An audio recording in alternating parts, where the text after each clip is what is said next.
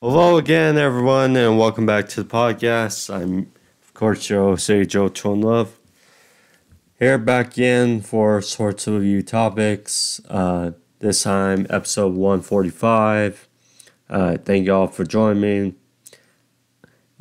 Plenty of stuff to go over today on the podcast. The MLB is back. UFC 287 is on Saturday.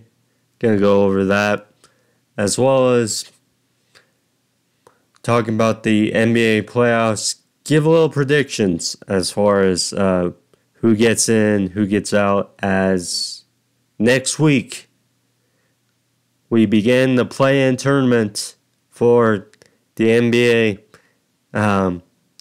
to solidify the final playoff spots in the NBA playoffs. So, gonna talk about all that and a bunch more. But alas, thank you for joining me. Of course, before we get into it,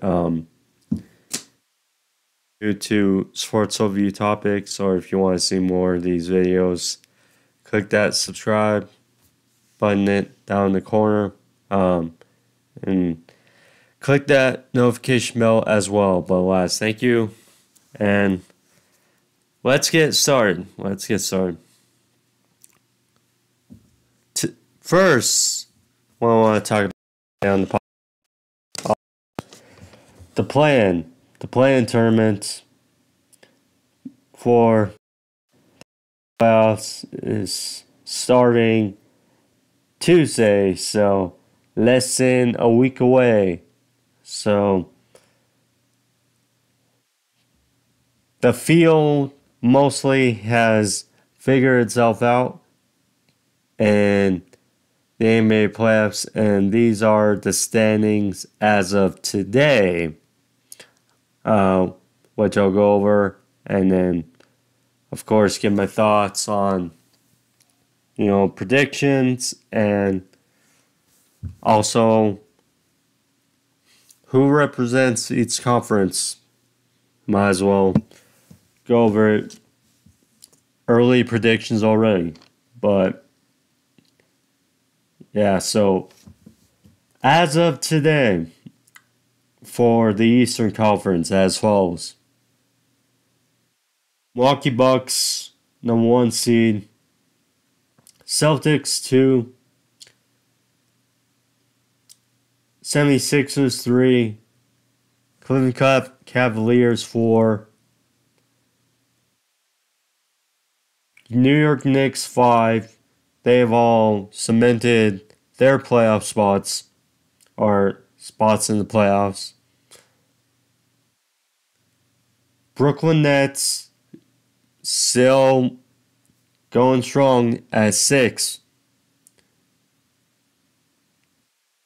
And then, as far as the play-in so far standings, we got the Miami Heat at 7. Toronto Raptors at 8, Atlanta Hawks at 8, Raptors are at 9, and a team I would not want to face right now, the Chicago Bulls, at 10. So, as it stands right now, and every other team in the East has been eliminated from playoff and play-in contention. So, this is how it go right now. Pretty much the only case is for who gets the 6th seed, either the Brooklyn Nets or Miami Heat. As for 8 and 9, the Raptors and Bulls are tight in the play-in. So, I guess there is a way for the Hawks to get the 6th seed, but right now it seems either the Miami Heat or the Brooklyn Nets are going to be a 6 seed. So I'll pull up the remaining games they have left really quick. So Miami Heat finishes the regular season 2 road games.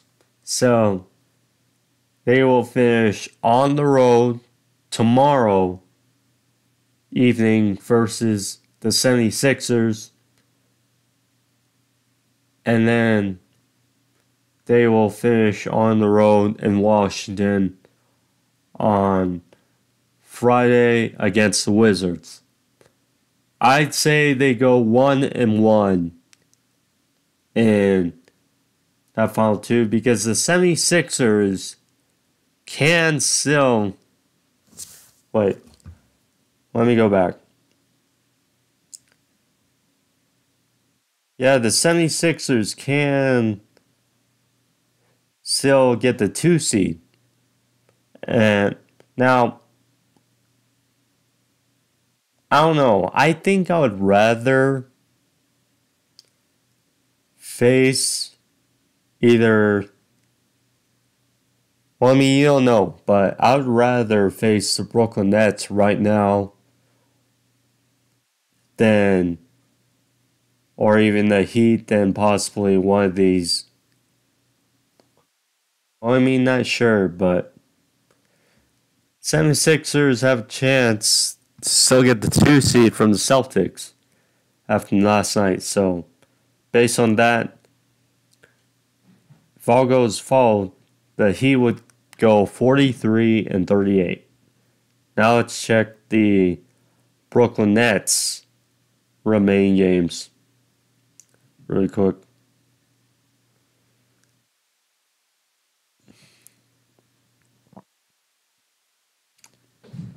So let's see. Currently, they're leading the Pistons by 13.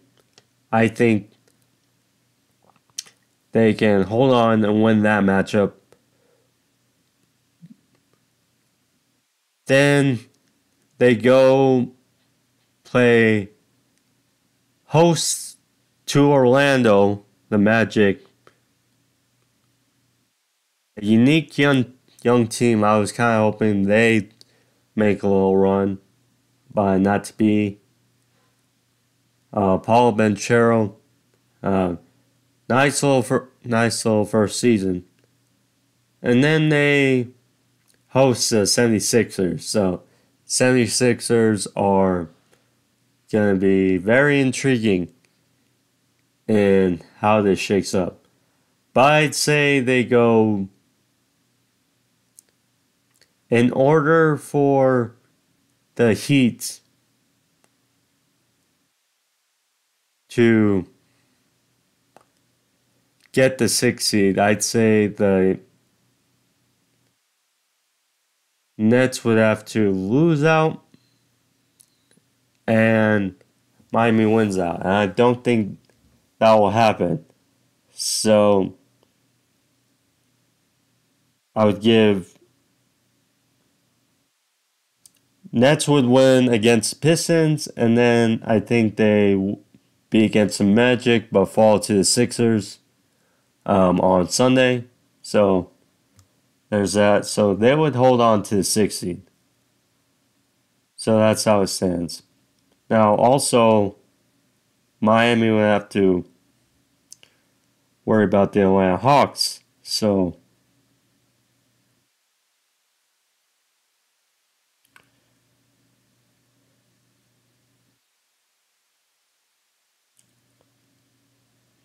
yeah, but nonetheless, I'd say this mostly stands currently. So I would have... So based on the plan, I would say Miami over Atlanta. So Miami would get the 7th seed. Toronto, I would have lose to the Bulls. I'm just really digging the Chicago Bulls as of late. Just really digging them. So then we got the Hawks facing the Bulls for the final playoff spot in the East. And I would actually... Now, Hawks did beat the Bulls the other day. So, they got momentum on them. It would be at home. But I think I would swing towards Chicago just because Atlanta puzzles me at times. Same with Chicago, but I think with just what they have on their team, I go with the Bulls in that matchup. So then based on that, Milwaukee would host the Bulls.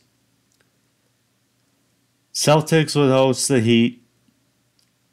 76ers would host the Brooklyn Nets. Cavs would host the Knicks. So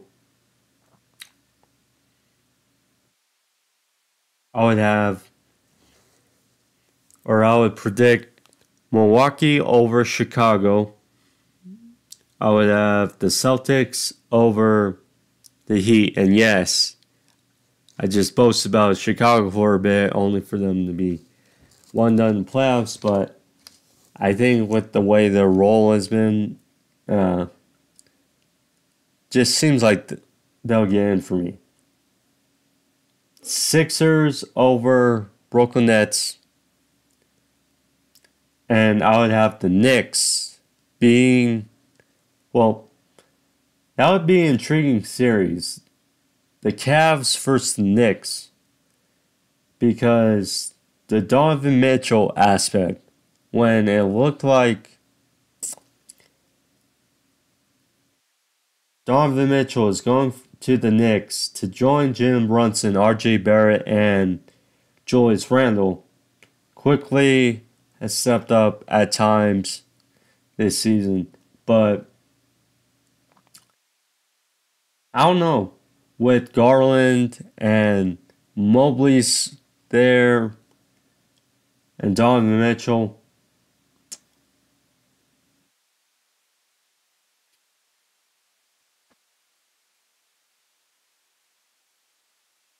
I would take...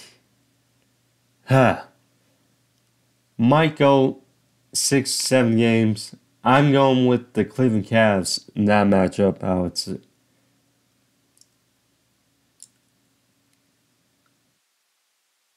So then, Milwaukee hosting the Cavs and Celtics, Sixers. I would take the Celtics, or actually, right now I take the Sixers over the Celtics, and I take Milwaukee over the Cavs.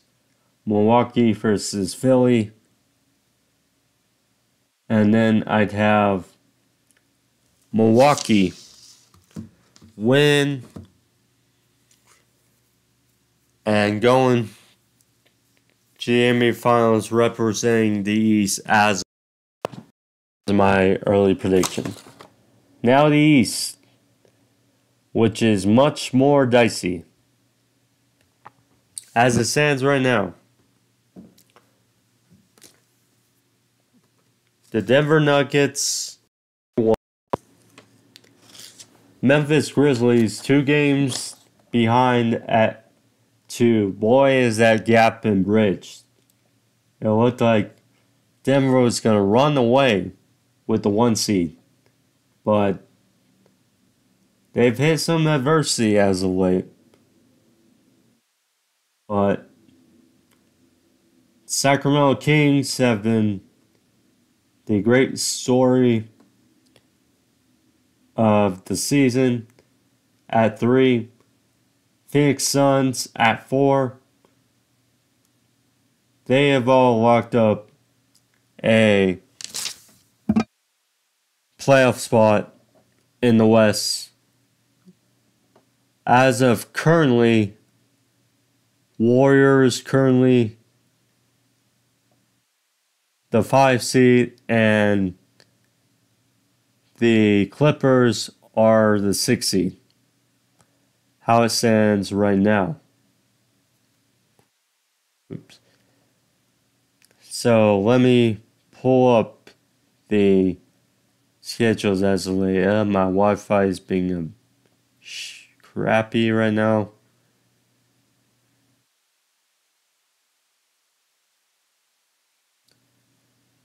On my phone. Okay, there we go. So the Warriors wrap up their schedule on the road in Sacramento Friday night, and then go to Portland on Sunday. The Warriors on the road. I mean, you don't know what to say. They have been just horrific on the road this season. I don't know how to explain it. They've just been terrible on the road. But I think they'll finish ultimately 1-1 there and stick with the 5 seed. Clippers, ay.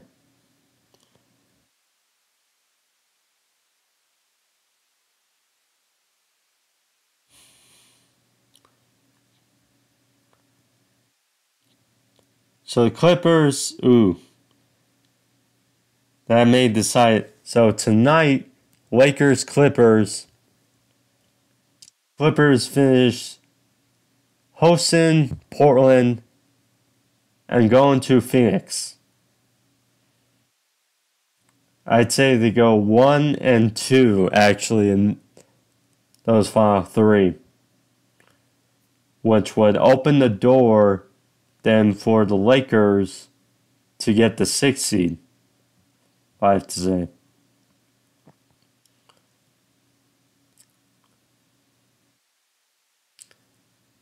And the Lakers host the Suns and the Jazz after those 2 matchups. I think they lose the Suns, but they beat the Jazz, so they would go 2-1. So they would actually be this 6th seed then.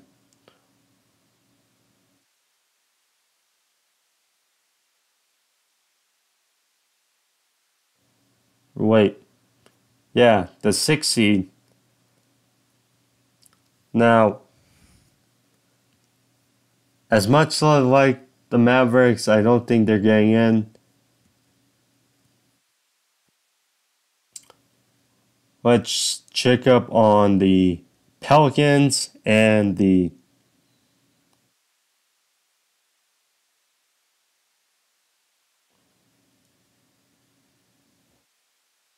Timberwolves as well. So, let's see. So, the Pelicans host. Oh, that may be for. That's going to be crucial. So, currently, the Pelicans are playing the Grizzlies, have the Knicks, and go to Minnesota on Sunday to wrap up their season. It's hard to say, but I think they go 0-3. I think they go 0-3.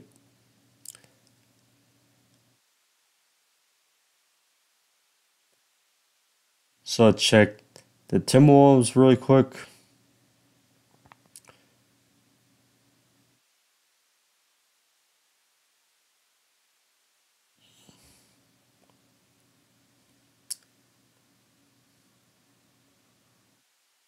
So tomorrow, Minnesota, or Saturday, Minnesota goes to San Antonio and hosts, obviously, the Pelicans. I think they go 2-0. So, by that nature, I have them taking the 2 seed, or the 8 seed, excuse me. So, Pelicans would be 40-42 if they lose out. Now, last piece, the Thunder. Sorry, I'm taking longer than expected.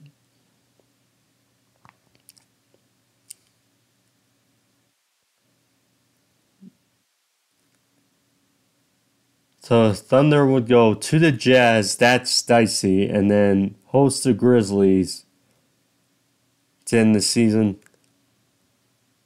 They would go 1-1, but that wouldn't be enough. So, based on my predictions, then 1 through 5, 6, but the Lakers move up to 6.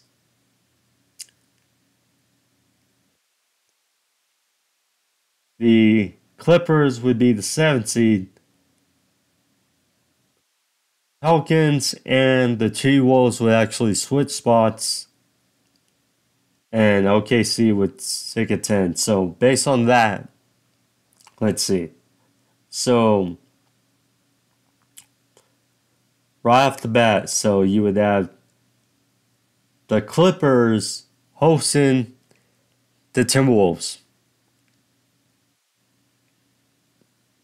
I would take the Clippers in that matchup. So they would be the 7th seed. And then the Pelicans, the 9th seed versus the 10th seed, OKC Thunder. OKC is young. They're hungry. I mean, now, Pelicans are very tough as well with Brandon Ingram, Valanciunas, McCollum. They are very good. Very, very good. But SGA to me is the wild card, I'd say. But I don't think it's enough. So I'm going to go with New Orleans in that matchup. So then for the 8th seed, it'd be Minnesota hosting New Orleans. And ultimately, I think Minnesota takes that one to be the 8th seed. So then, in that case, we'd have Denver hosting Minnesota. We'd have the Grizzlies hosting the Clippers. We'd have the Kings hosting the Lakers. And then the Suns versus the Warriors, provided no one gets hurt. KD versus the Warriors for the first round would just be epic. Just be epic. So, I would take the Nuggets over the T-Wolves. I would take the Grizzlies. I would take the Grizzlies over the Clippers. I would take the Lakers over upsetting the Kings. And they would advance. Suns versus the Warriors. That is dicey. That is dicey. But that is good enough to be a finals.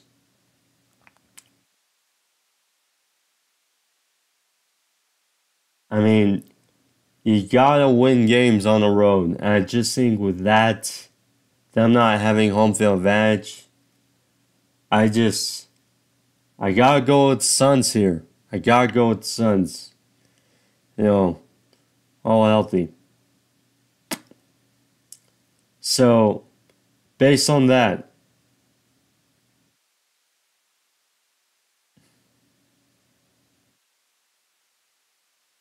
or no wait, I would have the Warriors actually beat I would have the Suns. I would have the Suns. So then the Nuggets would then host the Lakers. Grizzlies hosting the Suns. I would have the Nuggets over the Lakers. And now I would have the Suns over the Grizzlies. And then we get the Suns and Nuggets in the following match and ultimately decide the West. All healthy. It's getting tougher, but I'd go with Denver in that one. So my matchup as of today in the finals. Denver, Milwaukee. There we go. And back to the podcast. So, from speaking about professionally NBA, now gotta go over the national champions and give their flowers as Final Fours are officially done in the NCAA for the men and the women. UConn, the Huskies, out the former 4 seed in the West, Midwest. Yeah, I have bracket right here. Actually, the West, my bad. But their road was swimmingly easy.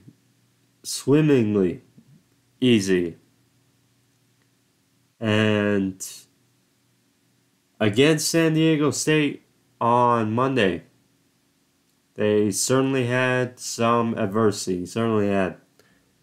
While they led by 12 at half,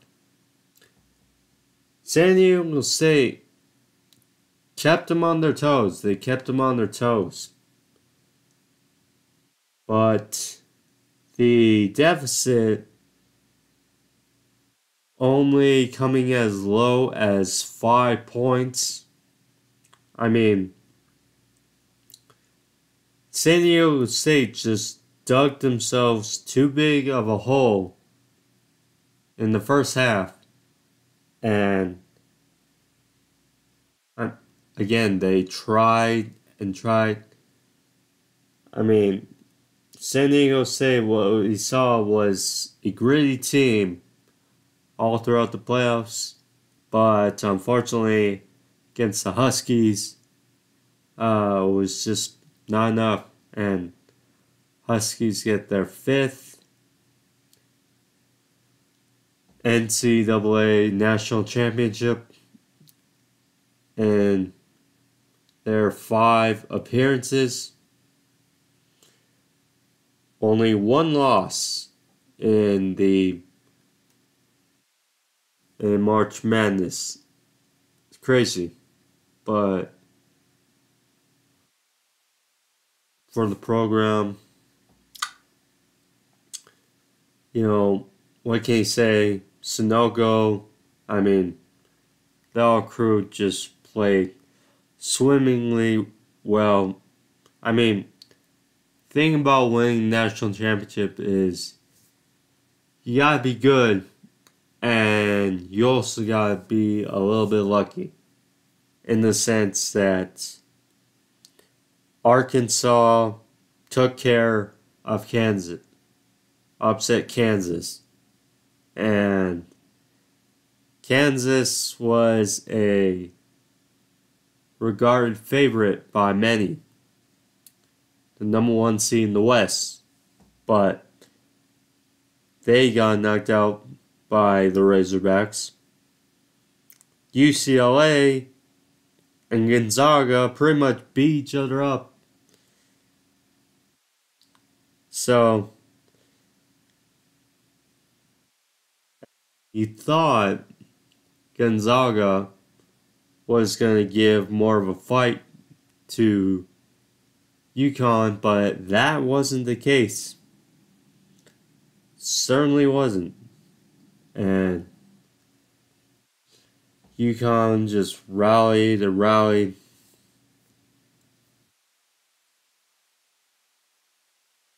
And they got it done. They got it done. So, kudos to them. Kudos to them. San Diego State, their effort should not be lost or all for naught. I mean, the Mountain West does not get, does not get a lot of credit. I mean, lower conference, but nonetheless, credit, Boise State, Utah State, those teams went out fairly quick, but San Diego State made themselves a run and certainly earned their way to the finals, certainly earned their way by being Charleston, Maryland, Alabama, Creighton, and FAU. But when it came down to it, that buzzer beater versus FAU was great, but unfortunately didn't get it done versus UConn. So there was that. Against Miami, I will say too, UConn, I was a bit worrisome, but did not happen. And then congrats to the Huskies. And LSU. LSU. And Angel Reese took apart Kalen Clark's Iowa Buckeyes and did not worry or did not go away. Kalen Clark has had some great performances in her own right in this tournament, but ultimately wasn't the case, as LSU was just too much. And kudos to LSU for getting the ring. The issues about what Angel Reese said and blah blah blah about the coach from LSU. It's just whatever. Trying to start an argument that won't go well. The backlash for them, it's just whatever. But kudos to LSU, kudos to Angel Reese and all the coach. Did kudos all around for LSU. Major League Baseball back, and boy did many miss it. Opening day was late last week, and boy was it fun to see again. As whether it was the Texas Rangers against the Philadelphia Phillies, whether it was the Mets over the Marlins, etc. There was just much fun on opening day, and the last few days has been rejuvenating to see baseball as a whole. Baseball season for the MLB back again, and it's gonna be a fun ride. Longer ahead, a long season. It's gonna be interesting. May storylines already ahead. We got, for starters, the Mets, Edwin Diaz You know, he'll be basically out for the full season with his injury he suffered. There's that. Aaron Judge, the reigning MVP. How is he going to follow up that amazing regular season he had a year ago? You know, can the Angels actually do something with their two stars? You know, Mike Trout, Shohei Ohtani. Can they actually do something? That's the question. I mean, you got the Dodgers, the Padres, strong from last year. The Phillies, I mentioned. You know, Bryce Harper is not going to be available, reported till possibly Memorial Day. So, interesting things to think about. Storylines. Thus, as we get into the MLB start of the season, but it's going to be a fun ride, and we're all for it. So, we'll see. We'll see.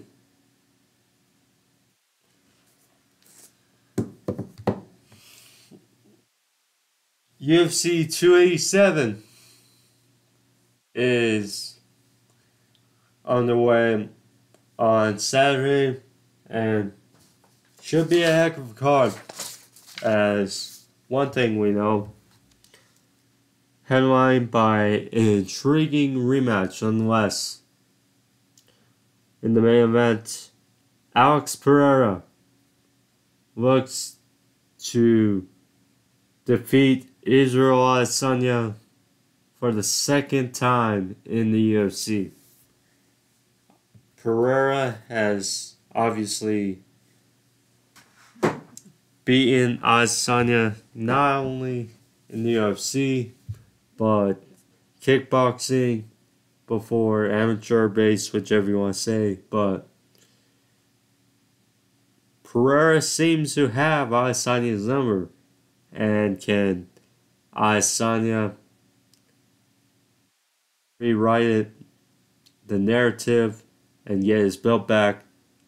That remains to be seen, but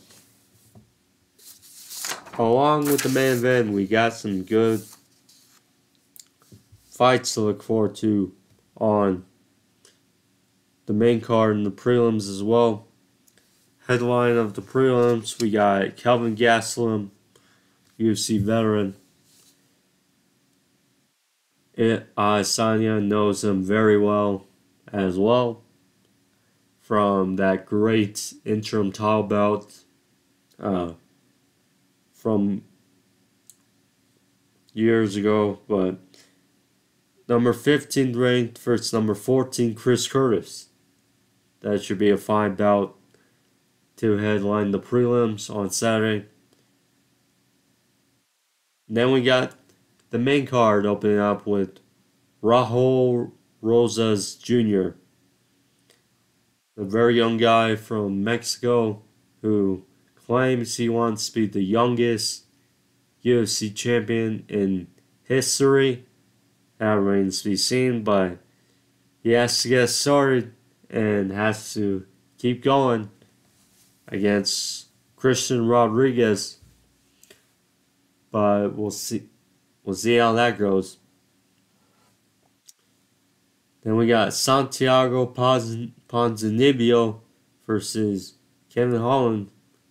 Should be fine bout as well between two solid veterans with knockout power, which you don't want to miss. It's Rob Font versus Adrian Yanez. Number 6 versus number 12 in the bantamweight.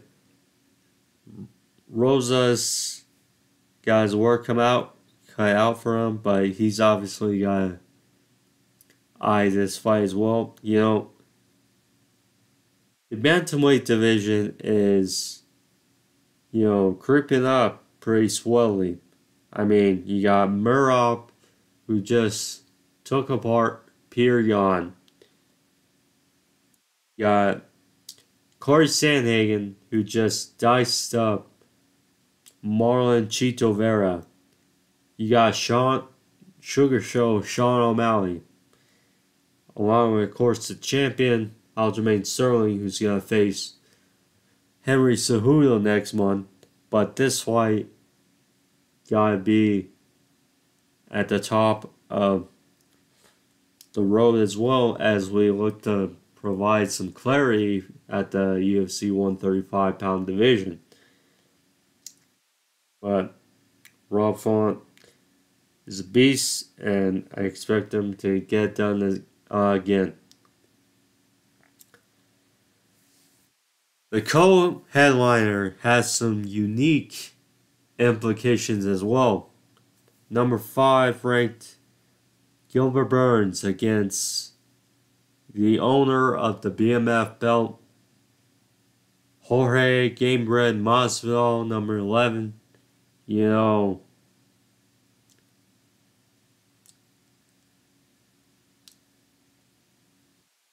Masvidal, he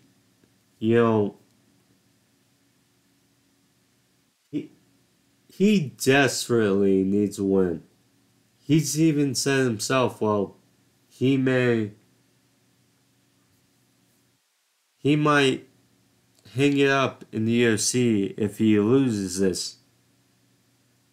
But if he wins, that's a big feather in his cap and getting another title shot.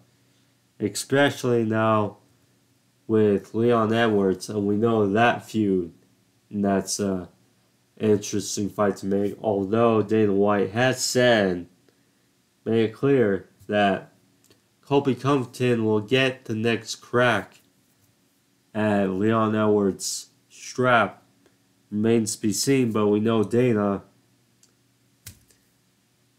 has his way, or get his way with what he makes the calls. So we'll see, but alas, Masvidal, since his rise, being Askren, being or knocking out Darren Till, being Nate Diaz,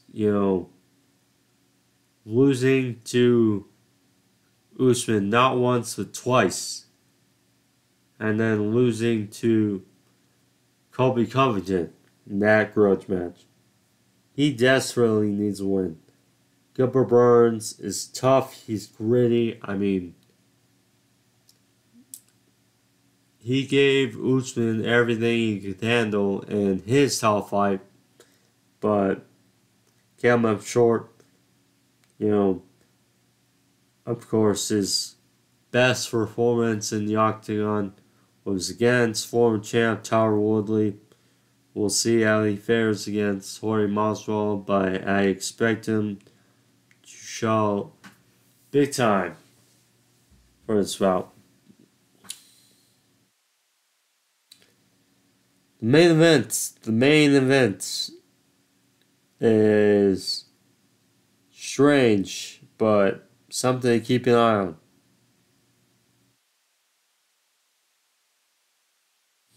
As Alex Pereira, in his first defense against the last stylebender Israel Adesanya, coming off his second loss in the UFC, his first in the division, Adesanya had Pereira on the ropes at the end of the first round in the last fight, but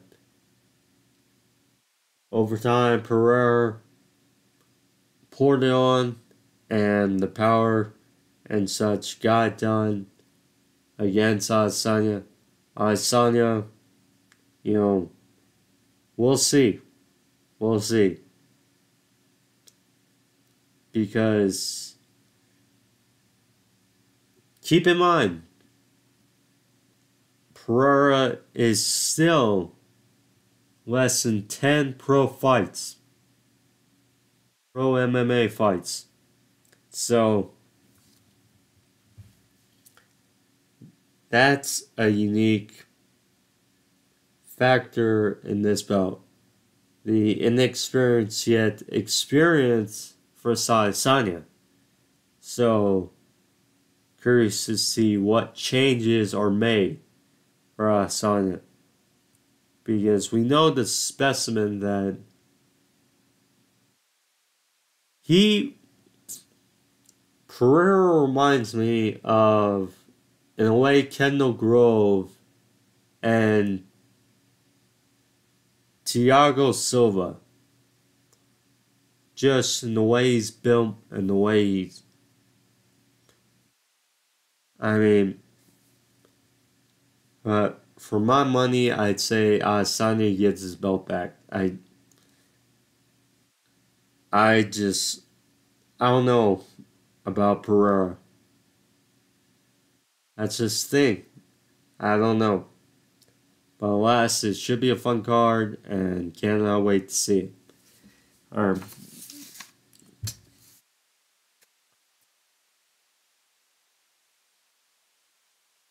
mentioned the NBA regular season coming to close, and as well for the NHL, hockey is getting to strange point as well, where alas, some teams have clinched their tickets to the postseason already, and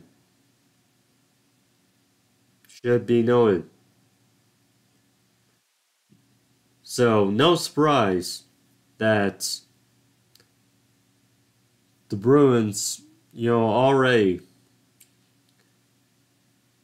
they clinched the best record in hockey, and I mean, still going strong. 60, 12, and 5. 60, 12, and 5. Well ahead of Toronto Maple Leafs. And,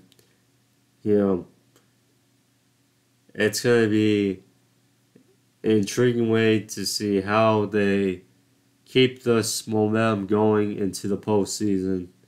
But we'll see. I mentioned Toronto. They're well back into the postseason. Austin Matthews and the other center they trade for, forgot his name, sorry, right now, but last, can they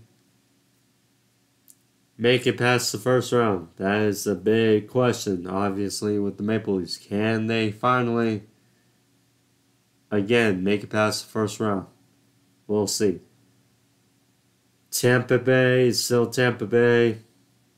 They're hungry again for the postseason and another Stanley Cup, as they're back in the postseason as well. Carolina, from the Atlantic to now the Metropolitan. Carolina Hurricanes. No surprise, their name has been drawn, and they are back into postseason with 50, 18, and 9. New Jersey Devils right behind them, and the New York Rangers. So they're getting it as well. No surprise. You go to the Central, and no surprise, it's pretty much a 3-team race for the best record in the division. Colorado Avalanche, the reigning Stanley Cup champions, currently in first place. Dallas Stars, 3.5 games behind, And the wild card, per se, the Minnesota Wild, they're back in the postseason and looking to make a name for themselves. Then we go to the Pacific, Vegas Golden Knights, What did you expect, dead Texas and the Golden Knights making the postseason, no surprise. Edmonton Oilers following up, and the LA Kings. So, interesting notes there. But we'll see. We'll see.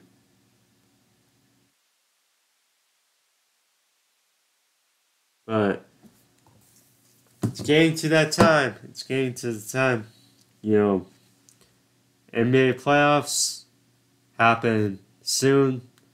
NHL playoffs happen soon. So keep an eye out. Keep an eye out. But, excuse me. Last thing for joining me, guys. Good on the podcast today. Again, if you haven't seen, or if you would like to see more of my videos, click that subscribe button there in the corner. Click the button, click notification bell as well. If you like this video though, leave a like, clicking the button, thumbs up on the channel as well. Help out the video. Thank you guys. See you guys next week for more sports overview topics. Thank you all. Be safe. I made Joe Love. And out here. Peace.